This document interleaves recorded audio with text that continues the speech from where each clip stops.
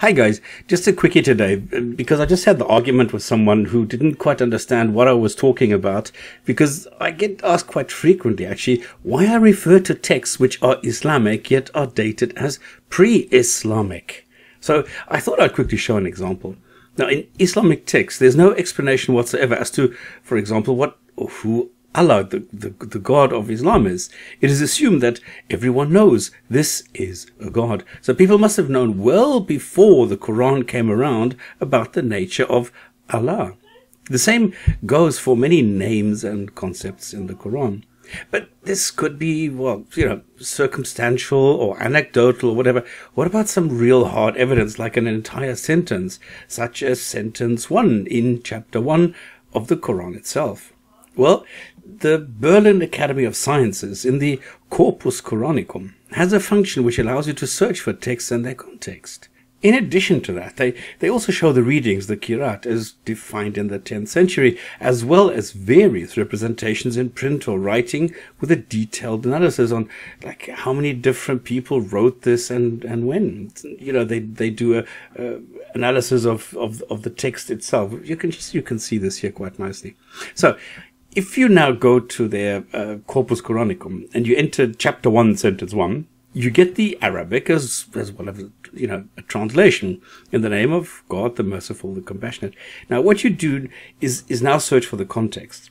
And you'll find, for example, that a Sir Ernest Alfred Thompson Wallace Budge, an Islam scholar and Egyptologist who died just as Hitler rose to power, wrote a book called The History of the Blessed Virgin Mary and the History of the Likeness of Christ, which the Jews of Tiberias made to mock at, this is Syriac text edited with English translations.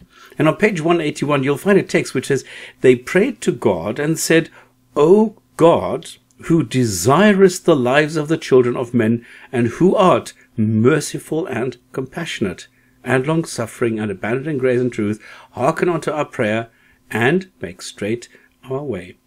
So the Syriac, Mrahmana va Mrahpana, the merciful, the compassionate, used in this prayer is almost identical to the later Ar-Rahman, Ar-Rahim, used in the Arabic Quran.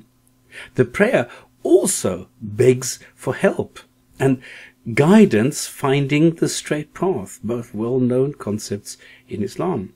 So he writes, about this time and during the 5th century, the history of the Virgin and the Child must have been very widely known and read, because the apocryphal book called Transitus i.e. Assumptio Sanctae Mariae was condemned, together with several other apocryphal works, by Bishop Gelasius and the Council in Rome in 494 CE.